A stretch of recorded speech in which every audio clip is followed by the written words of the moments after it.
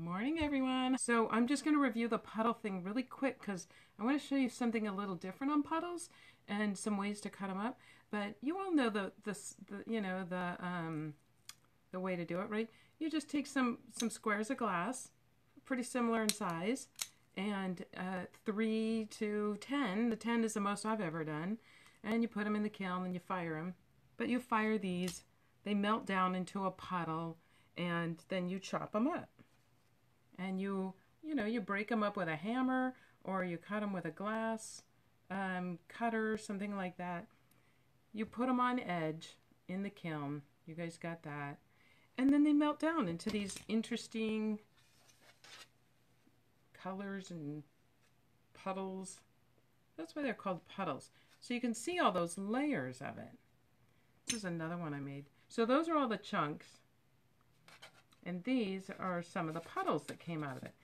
And in this one I put some clear. You see two of them stuck together. So I'd refire those.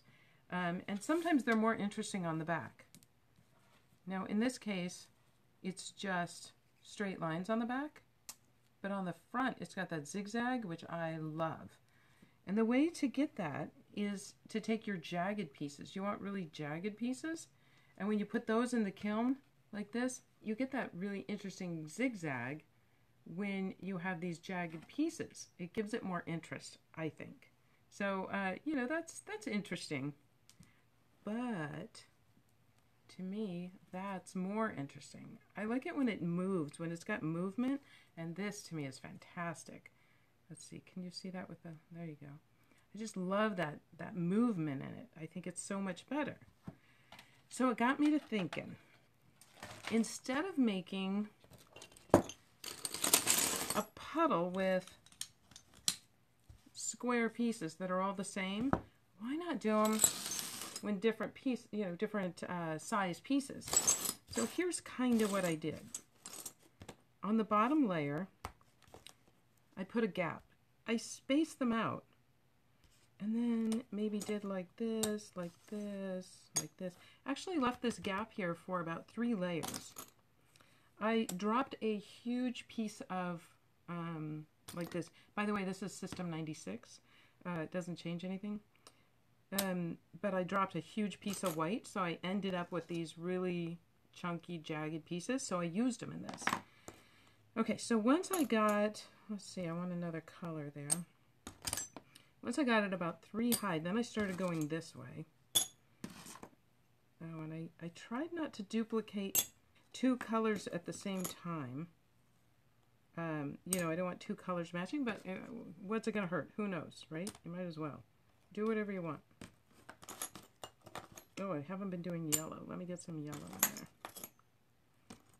Get some white in there. Get some yellow. So you get the idea. I made a puddle with space in it so that it would fill in the gaps.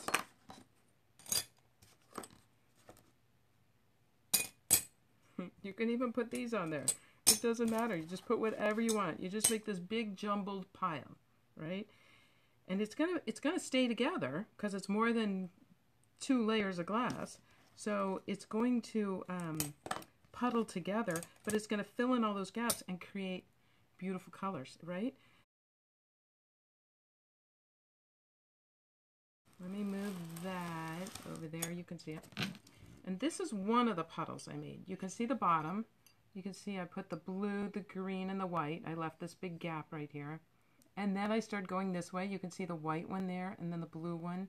And then I started putting more and more layers and more jumbled. And I did that with these colors, but I also did them with those colors at the same time. I put 2 puddles in. And this is the result of the one that looked like that. Kind of those colors. There's no green in this one, but you get the idea. And let's see if I can show you. Like this one. Oh my gosh. It doesn't get any prettier than this, I think. Holy Moses. Gosh, that's gorgeous. Oh, look at this one down here. Can you see that one? So I'm getting a lot more movement in the pieces when I'm like jumbling, you know, the glass for the puddle. Now I always get these guys who fell over on their side because I had them too tall. But generally, if you flip them over, they're probably more interesting. If they're not on the back side, then you can always cut them and refire them, right? So let me show you a couple tricks on cutting these.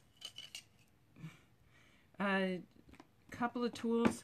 I love my nippers. I got them on eBay. Somebody asked me about them. Just look for tile nippers on eBay and these will come up. This is a heavy-duty glass cutter. I got it at the Glass Expo last year. Toyo Craft for glass. And it's this massive cutter. And I love it. And it comes with a glass cutter inside, or with it, yeah, inside. So you get this glass cutter.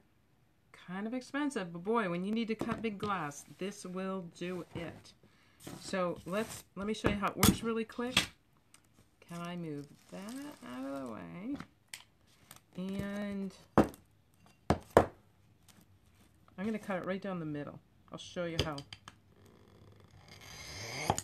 And what this does is it has a tapping blade. The blade, instead of being, you know, it's a cutting blade around here, but in the middle, instead of it being just a circle where the blade just rotates, it's got little dips in it. So as the blade is going across, it's going kink, kink, kink, kink, kink. It's tapping the glass and helping it cut the glass. So it's very cool and it works. And I ended up buying a tapping blade for my old cutter.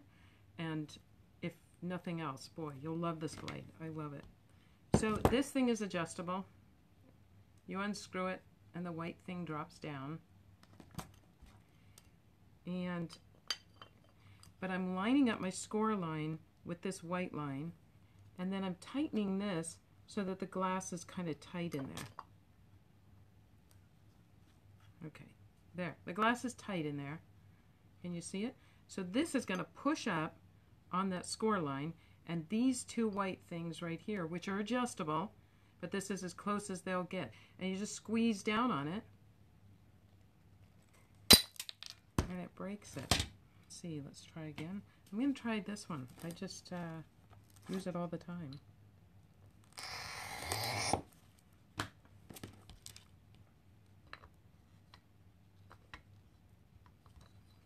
I'm going to go from this side.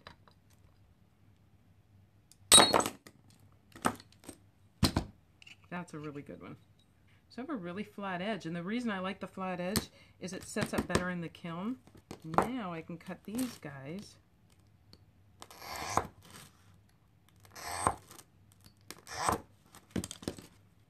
Let's see.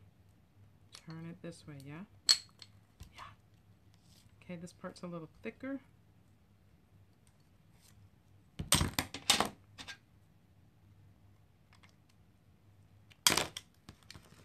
It's a fabulous tool, let me tell you. Worth the money if you like cutting big glass, and I cut big chunks, so I like it. Okay, if you don't have one of those, or your glass breaker won't break it, because I can't get my glass breaker to break this stuff. There's no way. It doesn't have enough pressure on the outsides of it. You can always use your nippers. Okay, I'm going to save that piece. No puddle piece is lost. Let's see. I might leave that just as it is. I like that jagged mountainy edge right there, right? So that when I set it down, that's going to create that movement. So I like those jagged edges. But on these little pieces that I'm popping off, okay, that's kind of cool. Might just be a basic straight one, but you know, it's in my favorite color, so how can I go wrong? These little pieces, don't let them go to waste. You know, they become little pebbles. I've got them rolling all over this sheet, but you get the idea. Those little pebbles, gosh, they can be used in anything. Hard to see. Let's see. There you go. Gosh, that's so pretty. Doesn't hurt that I love the colors. All right. So if all you have is some nippers, whatever nippers you have, you can make it work. They hurt my hands eventually. Oh, that's going to be gorgeous piece. Can you see that? All the different colors in there. Instead of just a brown line, you've got all these different dots going through there. It's going to be fantastic.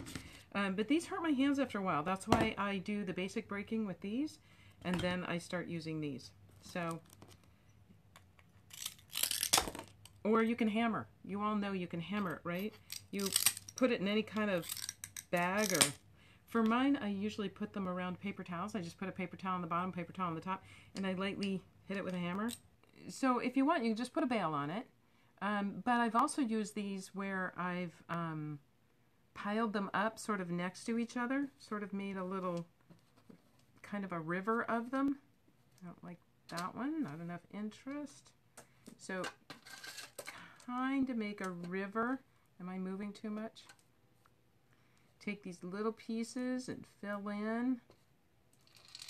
They can be stacked up because you want to fill in all those gaps, but make like a dish. You would take a piece of white, since I've got white in here. You'd want a color that would fill in these gaps if it doesn't fill in with these little pieces. So you would put a base piece of glass, put these right here, put a piece of what, like orange here and a piece of blue over here. You can make a neat little tray. What makes your glass different is not taking this piece of glass and this piece of glass and making a necklace, because we all have that glass. What you're trying to do is take this glass and make new glass that only belongs to you. This is you. You made this. Not Spectrum or Bullseye made this. You made this. So I've got a piece of glass right here. This is made by Spectrum. Really beautiful piece of glass. But I can spot it anywhere. This is a Spectrum piece of glass. I don't want to make things that people say, oh, that's a Spectrum piece of glass. I want things where people look at it and go, oh, that's a Susan McGarry piece of glass. Or that's something I've never seen.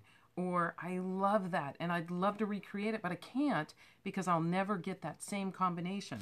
It's something unique to you. And that's the key to me with glass. We all make puddles. We all know how to make the puddles.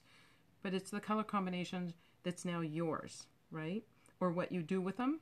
That's about it for the pebbles. There we go. Lots of puddles. Bye. Thanks for joining.